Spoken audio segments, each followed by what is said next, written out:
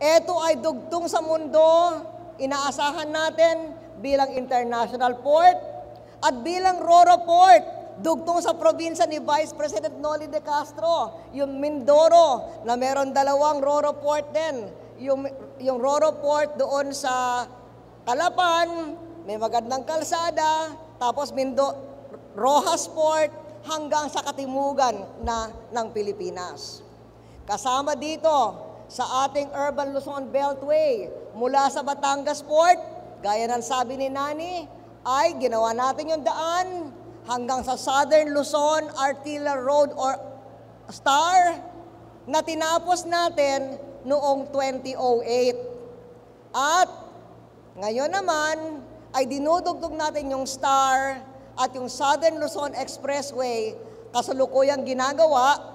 At mamaya, pagkatapos nito, magmamotorcade tayo mula sa Batangas Port hanggang sa dulo ng STAR kung saan sinisimula yung connection, patapos na yung connection hanggang sa SLEX.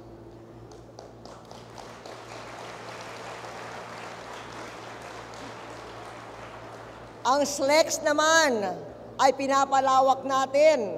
Halos tapos na, di ba, Vic? Tapos na nga. Ang connection, kakatapos lang. Ang koneksyon ng SLEX sa North Luzon Expressway or NLEX ay gagawin at ginagawa sa pamamagitan ng tinatayong highway mula sa C5 hanggang sa Valenzuela exit ng NLEX. Yun pupuntahan bukas. Ang NLEX naman ay pinalawak noong 2005 hanggang umaabot sa Subic-Clark-Tarlac Expressway or SCTEX na binuksan natin noong 2008. At ang Subic Port na ginagawa rin nating world-class na gawa noong 2008.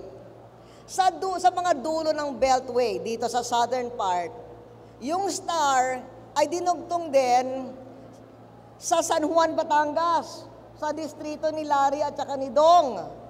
Dahil dinugtong sa RoRo Port ng San Juan, Batangas, na dinugtong naman sa pinag-ibayo nating mga RoRo Port sa Marinduque, patuloy sa Lucena. At doon naman sa norte, ang SCTEX ay dinugtong sa Tarlac, Nueva Ecija, Aurora Road hanggang sa Dingalan Port sa Aurora.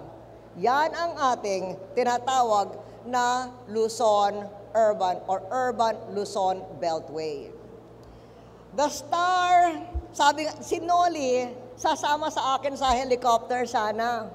Pero, nag-decide siya na magkokotse na lamang. Munang halos pareho ang biyahe namin.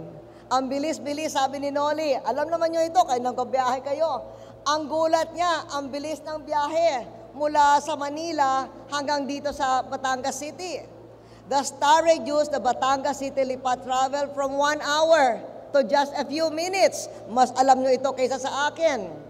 And the soon-to-be completed SLEX-STAR Road, which is the Santo Tomas Calamba Road, will reduce travel time from Batangas Port to Alabang by 1 hour.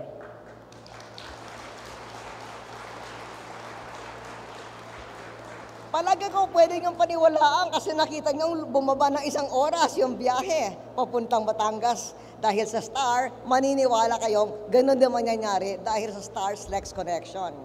At dahil pinalawak natin yung SLEX, inaayos na yung traffic sa Manila hanggang sa Calamba. At dahil doon, mas maraming tao ay nagdesisyon na tumira na lamang sa suburban Laguna kahit na sila ay nagtatrabaho sa Maynila. Yung C5 NLEX Highway naman sa norte, ganun din. Undergoing construction, ito rin ay babawasan yung travel time between North and Southern Luzon by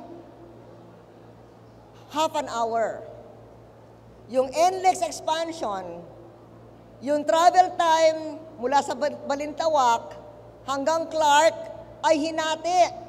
Kaya mga nakatira sa NCR ay tumitira, yung mga nagtatrabaho sa NCR, marami ron ay nakatira na rin sa mga suburbs sa norte, gabi-gabi, kaya nadidecongest ang Maynila. Lahat nito ay ginawa na all these made housing projects outside of Metro Manila where land is cheaper and the lifestyle more conducive to the family, viable. At dahil dito, we have also ensured that more and more families are able to own a home. Sa ating administrasyon, doon sa department ni Vice President Noli De Castro, halos kalahating milyong murang pabahay ang naitayo. At nagbigay ng ganoong karaming pamilya sa buong bansa ng pagkakataong makamit ang kanilang hangarin magmay-ari ng tahanan. At higit sa 300,000 dito ay nasa bandang urban Luzon Beltway. Doon nga sa Wednesday, sabi ko kay Noli, magbibisita tayo ng isang housing project sa bandang NLEX para ipakita kung gaano ang daming mga housing development ay lumabas na sa Maynila. Doon naman sa kabila, sa norte, for a long time, Subic and Clark had been left idle. They were mere ghosts of their past glory. They were undeveloped assets. They were a painful reminder of the loss of the strategic importance of the Philippines. They were as empty as our foreign relations. Pero ngayon, Subic and Clark, magnet of economic activity.